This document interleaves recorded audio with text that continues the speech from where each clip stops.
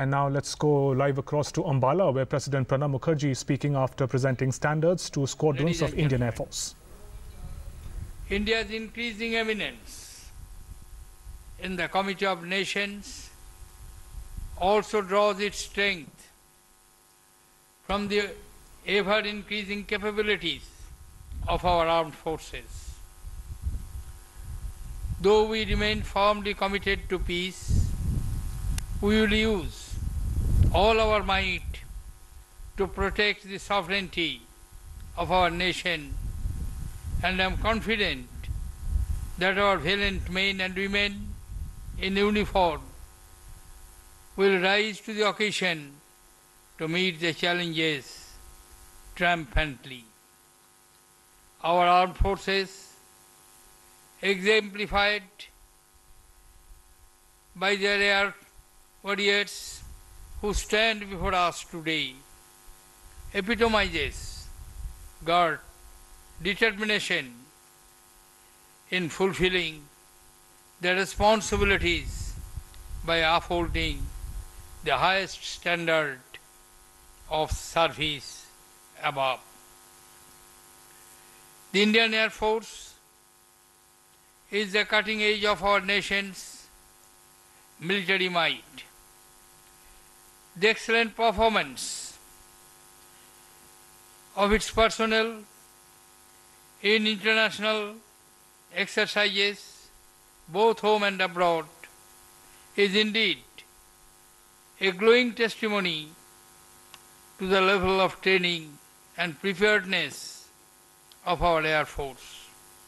The Indian Air Force has also been at the forefront of all humanitarian assistance and disaster relief operations. 501 Signal Unit has completed 52 glorious years of service to the nation. The unit has been the pioneer of air defense in the northern region since its inception as an air defense ground station at Barnala. 501 Signal Unit has performed its role with utmost determination and single-minded dedication, both in peace and in war. In the 1971 wars, despite taking a direct hit by enemy air action, the unit not only recovered quickly, but also continued aiding our air operations against the enemy. Through the changes heralded by modern technology and introduction of new equipment,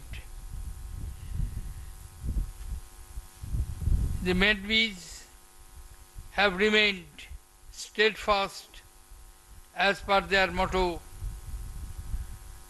of Satatam Tatpara, meaning always alert.